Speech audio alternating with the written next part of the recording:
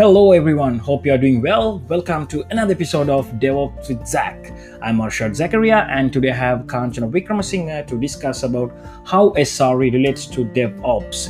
He is a VP and product manager of Choreo data plane at WSO2. So let's get started. Hi Kanchana, thank you very much for joining with me today. So how are you doing? I am good, Ashad, and it's a bit sunny in Melbourne today, so hopefully it stays like that. Okay, so it's raining in Singapore today. Okay.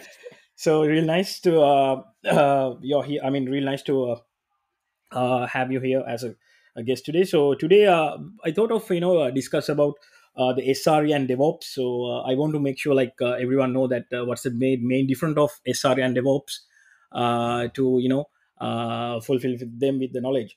So shall we talk about how SR is different than DevOps? Sure. So maybe I should start 'cause the DevOps came first, right? Until Yes, correct. Google kind of started announcing that they're using the SRE, which they have been using for a very long time, even though it came out a little bit later. So if you look at DevOps, um, DevOps is actually not a single person. So I think that's where a lot of the people get a little bit confused around what is DevOps and what is SRE and so on and so Correct. forth, right? DevOps is really like, if you look at it, it's a set of practice that helps the people behind it to automate and integrate process between the software development team and the IT teams, right? So that the development team can build, test, release much faster in a reliable way, right?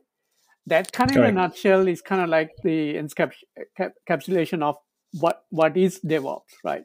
Some people still refer to it as a culture. Obviously, now there are industry titles around it like DevOps engineer, DevOps architect, so on and so forth. Correct. Correct. But it all revolves around that, right? And again, there is a statement by, I think it was one of the Atlassian people who probably had the product for their service desk. He said DevOps isn't a single person; it's everybody's job, right? That's true. Yeah. Yeah.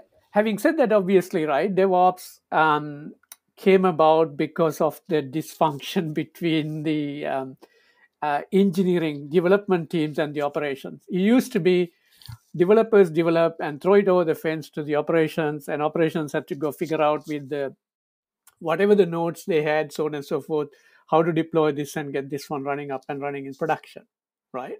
Yeah. Correct. However, with a lot of this agility and so on and so forth, what happened was like they started, okay, we wanted to work together very closely because things are in higher demands now. So why don't we actually work together in a way that the operations team can help the developers to go faster? Like I said earlier, you build, test, get the software out quicker, right? So then Correct. they started putting things like CI/CD, CI for continuous integration, continuous deployments, Git-based workflows, and also to manage what's in production, IT services and incidents and so on and so forth. That's kind of like the birth of the DevOps DevOps. movement, right? The SRE, on the other hand, so on the Google side, so what they kind of define um, in terms of SRE, there was mastermind by somebody called Ben Kenya.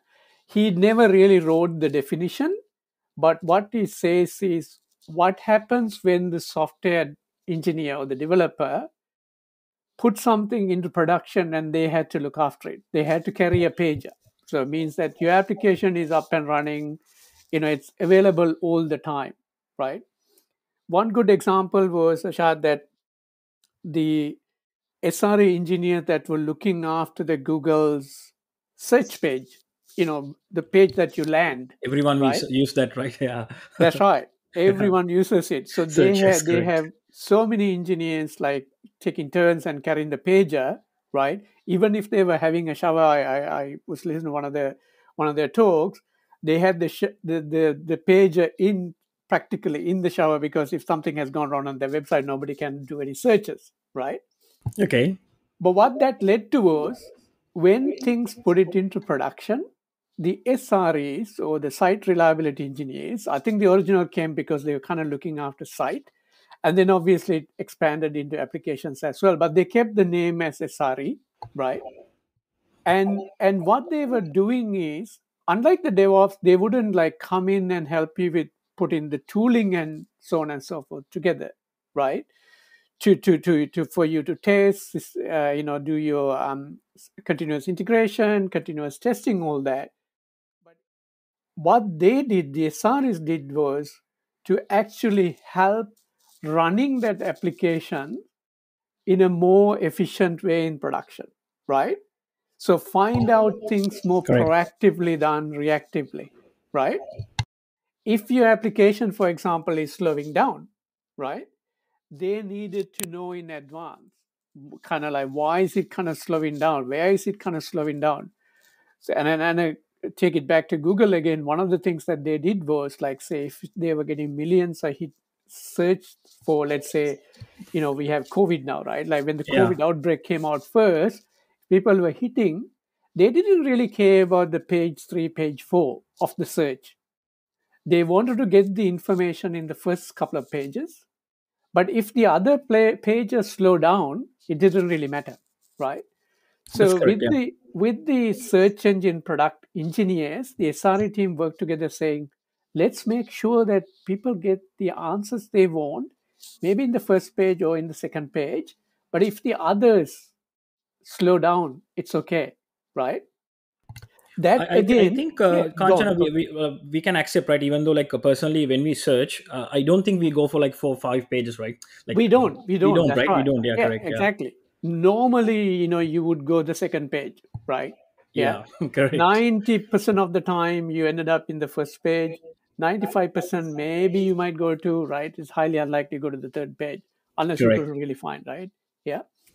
So that led to, what are we going to tell our customers the availability, which is commonly known in the industry for a very long time, the SLA, service level agreement, right? Yeah, Typically way back, when we didn't have the agility, we didn't have the cloud.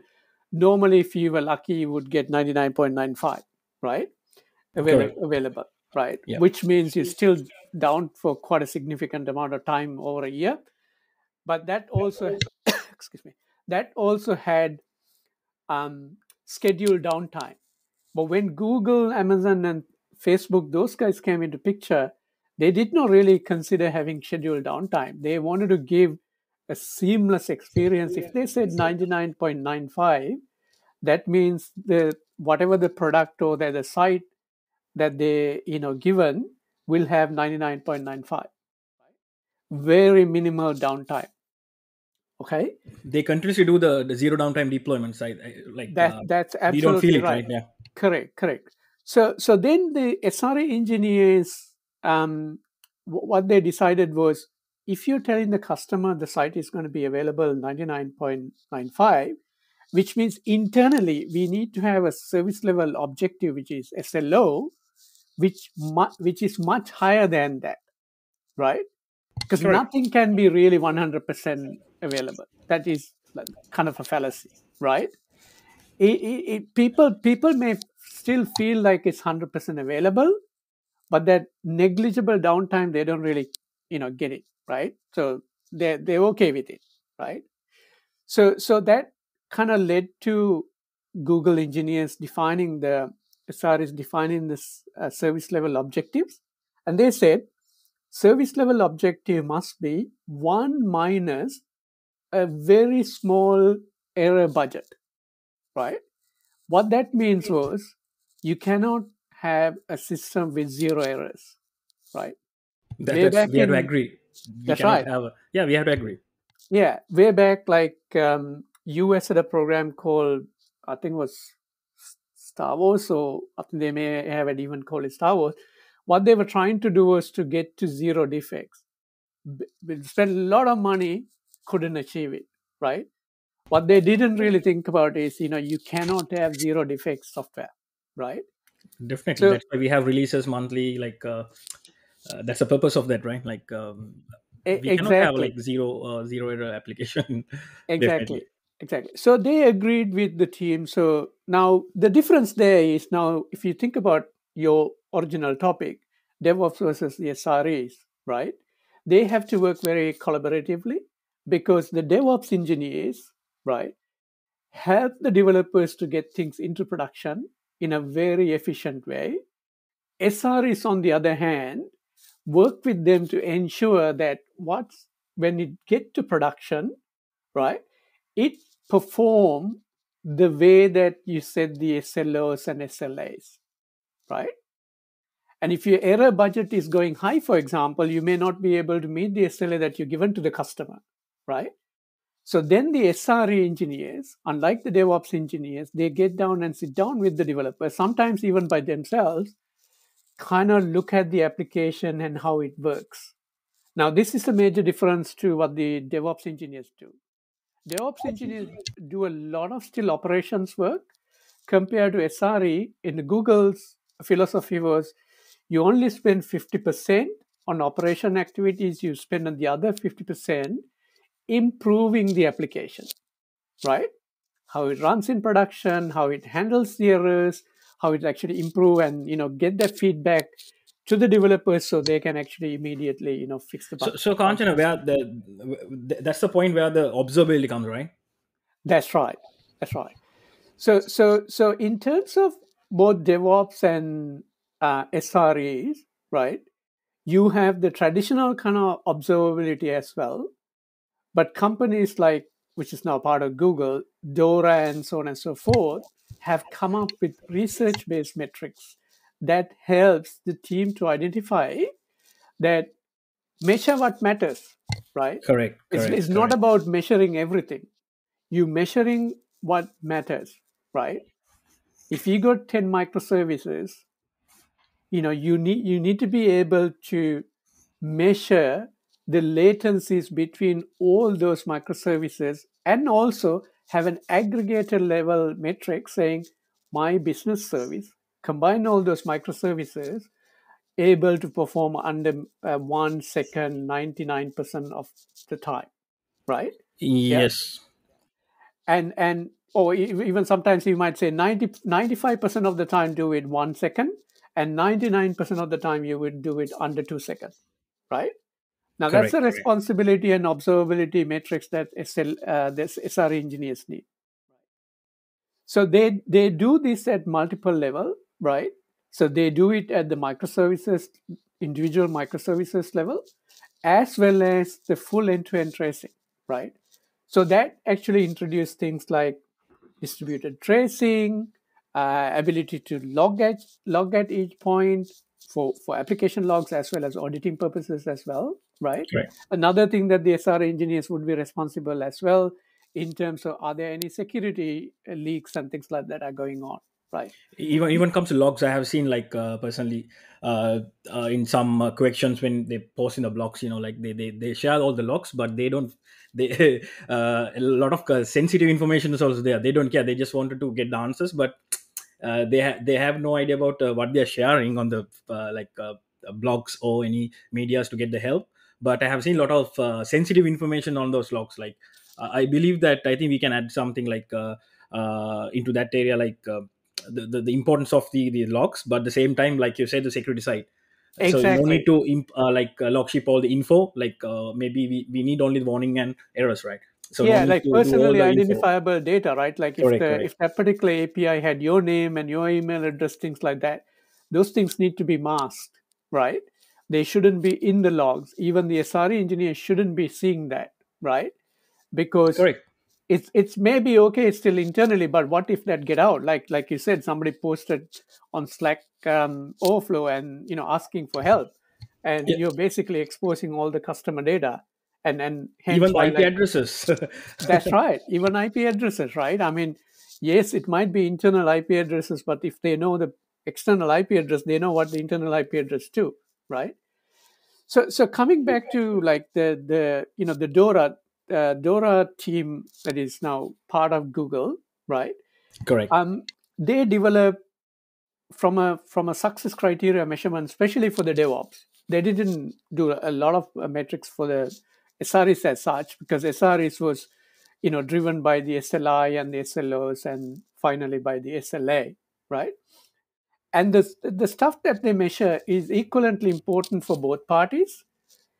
Lead time, right? How long does a development team together with the DevOps team to get a product into production or a fix into production, right? And the frequency do the deployment. Time to restore. Time to restore comes to the SRE, even though it's kind of like a DevOps activity, right? Because that's taken away from their error budget, right? Change fail percentage. Sometimes we say we want to deploy 10 times a day, right? But 10 times a day for certain API may not be correct, because if it's a payment API, do the consumer or the application developer, do they want to get interrupted 10 times, right? Probably not, right? And then the other thing they did was they compared how you perform with your industry peers, right? So you can actually go to Google, and if you search on Dora, the measuring framework, it lets you to kind of assess how your organization doing as well, right? At the same time, there was another framework called CLAMS, which is all about DevOps. The Correct. Yeah. culture, what it stands for is culture, automation, lean, Lean. measurement, and sharing, right? That stands for CLAMS, right? So I think in a nutshell, Ashad, the major key difference is between the DevOps and the SRE. SREs is not just about the observability, right? Observability is a big part of their day-to-day activities, but the 50% or more is to help the developers and the DevOps to improve what you're running in production, right? Yeah, I can say like observability is a different area, like it's a vast area. So It it we it can talk about like hours and hours about observability. Personally, I love that part, that area. Even like the absolutely, Dora Ashad, metrics, yes, absolutely, yeah. yeah. But it I've is seen a lot of. needed. Sorry. No, I'm saying it is needed. It Yeah, is needed because the what matters for SR is to measure. The only way they could do that is having the observability in place, right? So if there correct. is no observability in place, they won't be able to proactively know, right? Long time ago, a lot of people were reacting to it because the SLAs were much lower, so on and so forth. The world has rapidly changed. Things have gone agile, Evolving, right? and Evolving, the technology evolving, so we have to exactly. polish the knowledge always. Yeah, Exactly. Like if you think yeah. about, right, your mobile banking application, sometimes occasionally I get messages saying 2 o'clock in the morning that they're going to have a scheduled downtime. It's not that 2 o'clock in the morning that I would jump on the phone and actually want to check my bank balance or do a transfer, right? Yeah, correct. As a customer, I get a little upset. Oh, why are they doing that? Because what if I was in Sri Lanka or in Singapore, then the 2 o'clock in Australia is a working hour in Singapore or in Sri Lanka. I mean, Singapore might be slightly into the night time, but Sri Lanka or UK, it is still a working hour, right? And you Correct. could be doing an actual transaction, right? Yes, it may So impact a lot of business as well. Yeah. that's right. This is where the SREs come in to actually take those feedback from the customers and go back to the development and the DevOps teams and say, we need to think about how we're going to do our deployment zero downtime pretty much, right? Customers aren't going to impact, right? Even if they impact, maybe they can get to the login page, maybe they might get an error for a second when they log in, but the next second they're able to log in, right? That would be an ideal situation. Customer might immediately get a little bit upset, but within a second they say, oh, okay, I can log in. Maybe it was an internet connection or something, right? But if it Yeah, was down for an hour or 2 hours, they'll be very unhappy, right? it Very will be a unhappy. very impact for the. I mean, like personally, like end users and for the businesses, right? Those who are using Exactly. their payment gateways and stuff. Yeah. Correct. Yeah, and one more 100%. thing I love to add, like share your opinion about this as well. So when we talk about the Dora, like we were talking about the time to restore service, right? So I have Mhm. seen a lot of deployments they do in the day, night time. But as a person, I believe if we are practicing good DevOps practices, we don't need any downtime. We should be able to do the releases anytime as possible. For that, I think. the reproducible of the builds and the deployment artifact should be smaller size, like it should be able to reproduce very faster. And I have seen that a lot of the articles are that a lot of problems with these build sizes. Like, okay, for example, if you get a Node.js application, they put all the third party plugins, and they build like the MBs and GBs of that their content image, and Correct. trying to if there anything like to restore back to the previous version, it's hard to do because of the huge size, right? So I That's think right. that part also really important in that area, I believe. Yeah. That's where the SREs and DevOps works very nicely close together. Correct. I can't unfortunately name one of the companies that I consulted here in Australia, very large telco. They one of the things when we moved them to DevOps SRE culture, one of the things we created was you deploy during the working hours. The reason for that is you're fresh in the working hours. You're not, coming at 2 o'clock in the night or in the weekend where you are very tired, right?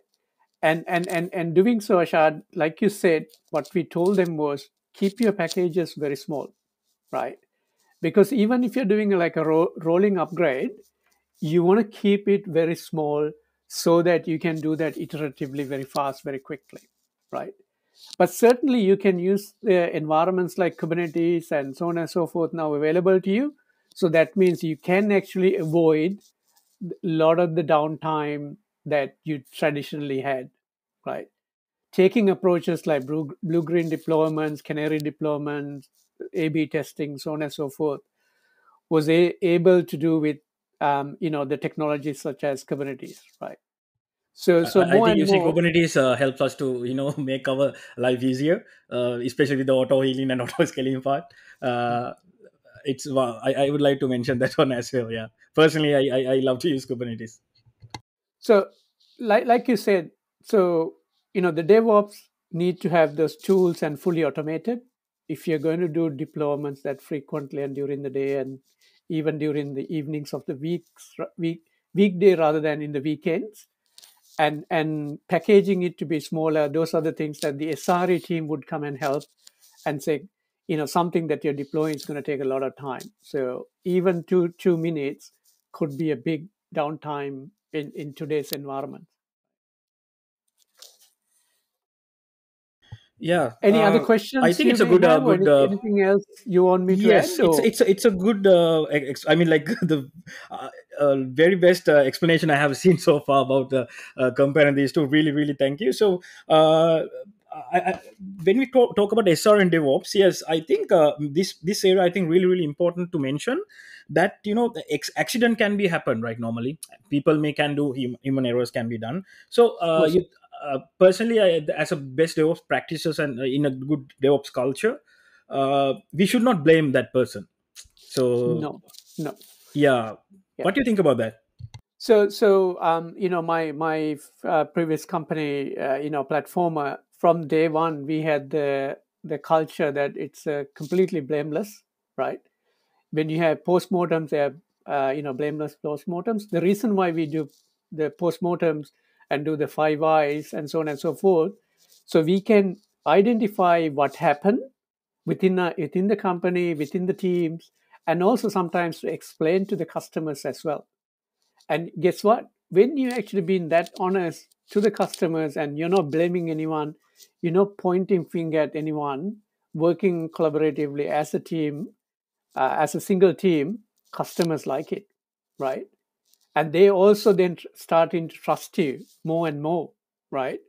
Doesn't mean that they would expect you to repeat the same mistake. Obviously not, right?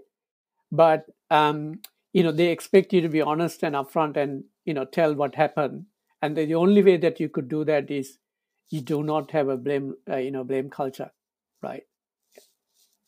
Yeah, that's Very correct, right? important. I mean, like uh, that's really important to understand that I don't like to call DevOps engineers or SR engineers because, like you said, it's not one man person work. So Exactly. we can call it a DevOps enabler or DevOps consultant, or I the mean, the reality is in the yes, industry they have kind of like put titles for people. That's okay. I mean, even we did that, and yes. Google has done that too. And That's Everyone is doing no that. problem. That's totally agree. Yeah, that's agree. Yeah, totally. Typical, uh, yeah. yeah. So next one I wanted to like talk about the postmodern, right? You already mentioned. So can you give us some tips like how to do a good postmodern and how to identify a bad postmodern, like a brief? I think like I said, if you had the culture that you're not going to get blame, or you're not going to uh, you are not going to point finger at someone, which is also called psychological safety, right? Which That's is correct. quite important.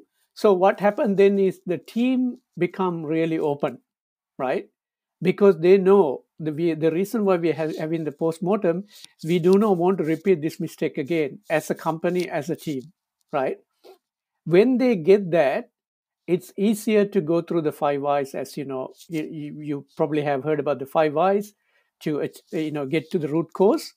You Correct. ask why this happened, and then next ask why, how could we have avoided that, and you go up to a five, and most of the time you actually, before you get to the five, you actually know what has happened, right? Correct. In rare occasions you go through the five and you may still not have an answer. That has happened. And once again, not having that blameless culture help. If you start actually saying, come banging on the tables and say, what the hell happened, and so on and so forth, team gets really scared and they don't want to collaborate. They will take as long as time to defend themselves. So they're going to come up with answers, not what you want.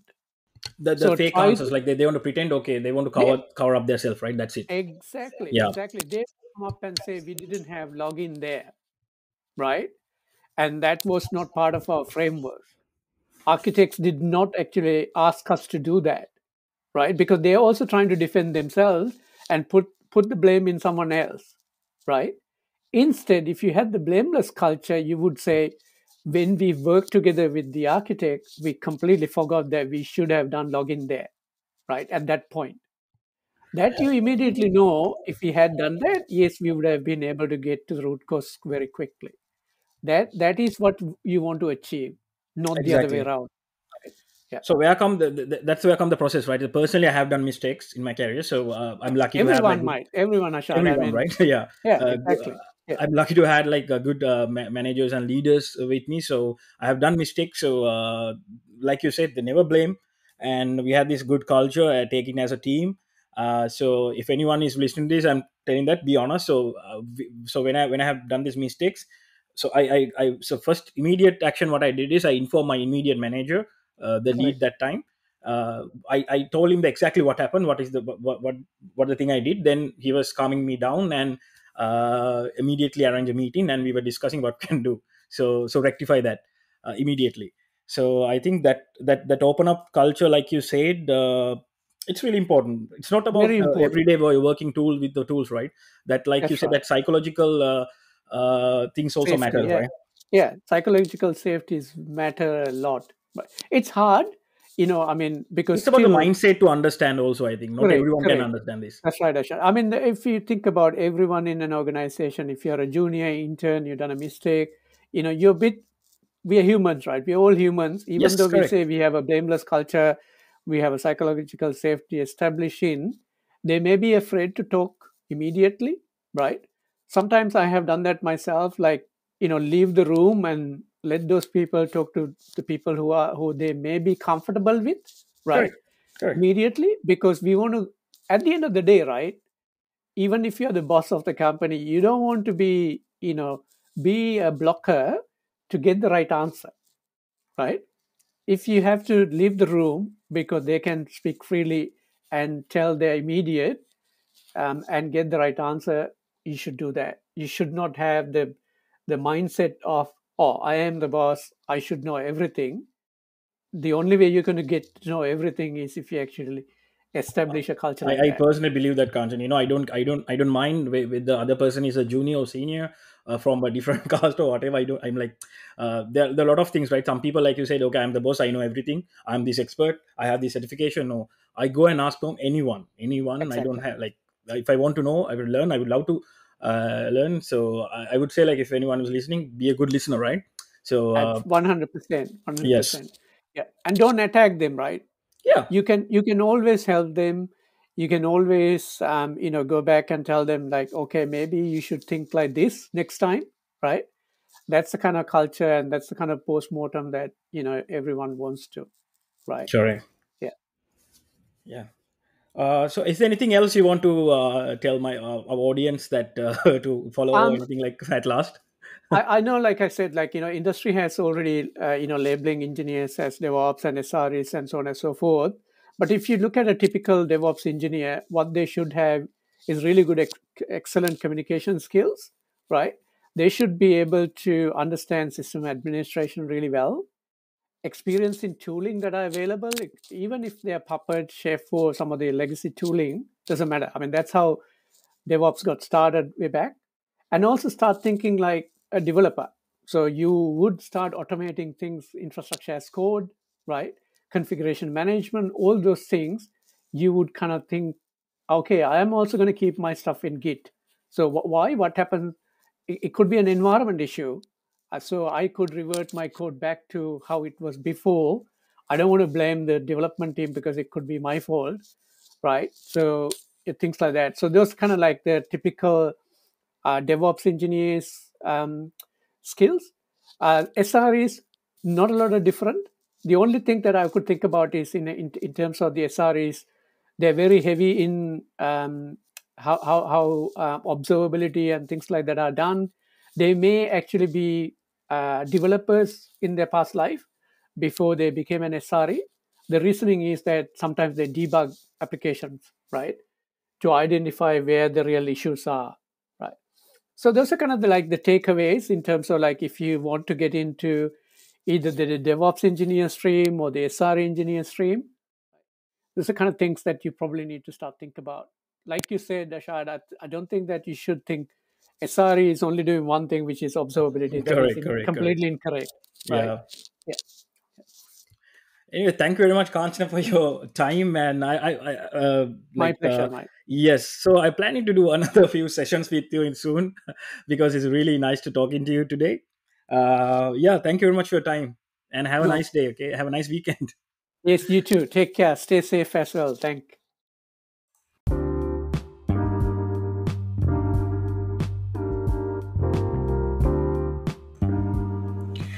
you, Kanchana, for joining with us today. Hope to see you all there soon with another episode of DevOps with Zach. Until then, take care. Bye bye.